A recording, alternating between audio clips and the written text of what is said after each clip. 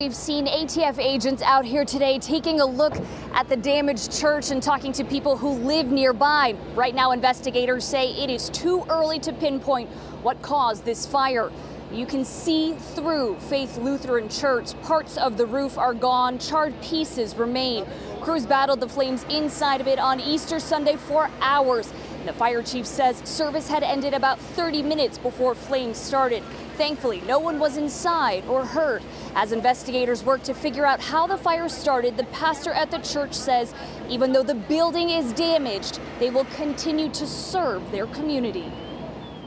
At the same time, we are people of hope, and the church is called Faith Church, Faith Lutheran Church.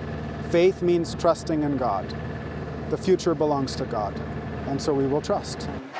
Slap down with no effort. Now, the pastor says they will worship on Sunday and continue to serve their neighbors, including hosting a soup kitchen meal that happens twice a month on Tuesdays. Now, back out here live, one of the biggest concerns firefighters said they had yesterday was the potential that this steeple could collapse. We now know, Ben, as you mentioned, the plan is to start removing that steeple piece by piece as early as tomorrow. Broadway will stay closed until that work is done. Live in Cambridge, Emily Maha, WCVB News Center 5. Emily.